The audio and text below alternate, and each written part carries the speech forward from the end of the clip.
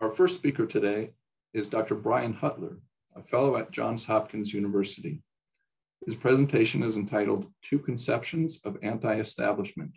When should courts enforce religious arbitration agreements? Dr. Hutler, welcome. Great, thank you so much, Dr. Latterell, and thank you to the Canopy Forum and Dr. Baumbach for inviting me and for organizing this event.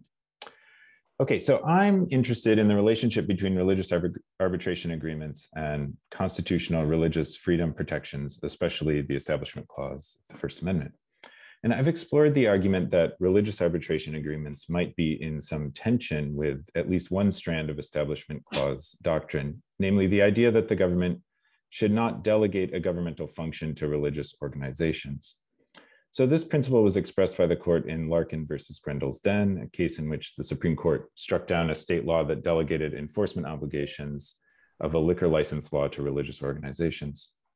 The court appealed to a similar principle in Curious Joel, a case in which a state law would have delegated the operation of an entire public school district to a Jewish community in New York State. Now, one might argue that a secular civil court's enforcement of a religious arbitration agreement is a delegation of governmental function in an analogous sense. By enforcing a religious arbitration agreement, the court forces the parties to take their dispute before the religious arbitrator, generally over the objection of one of the parties.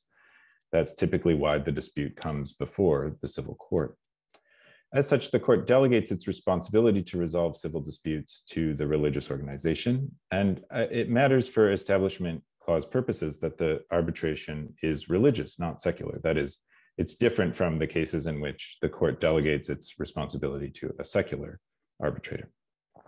However, it could be argued in response to this line of thinking that courts ought not to weigh in on legal disputes that turn on questions of religious belief or doctrine. That point has come up already today.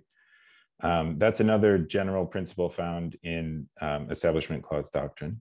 And so perhaps when entering into a religious arbitration agreement, you might argue that entering into such an agreement suffices for at least some parties, or in some cases, to make what would have been a secular legal dispute into a matter of religion, whose resolution properly turns on a religious question. And if that's correct, then courts should enforce religious arbitration agreements in keeping with the religious question doctrine.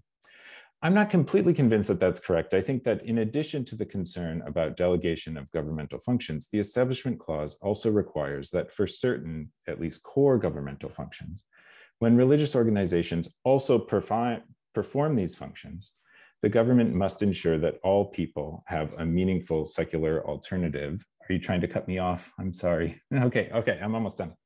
That all people have a meaningful secular alternative to these religious providers.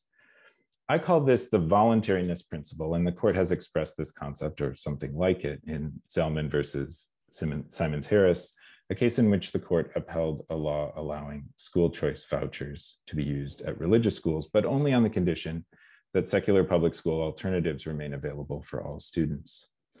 Now, the voluntariness principle suggests a different sort of Establishment Clause concern. For parties who wish to avoid religious arbitration, enforcement of religious arbitration agreements leaves them with no alternative to religious arbitration.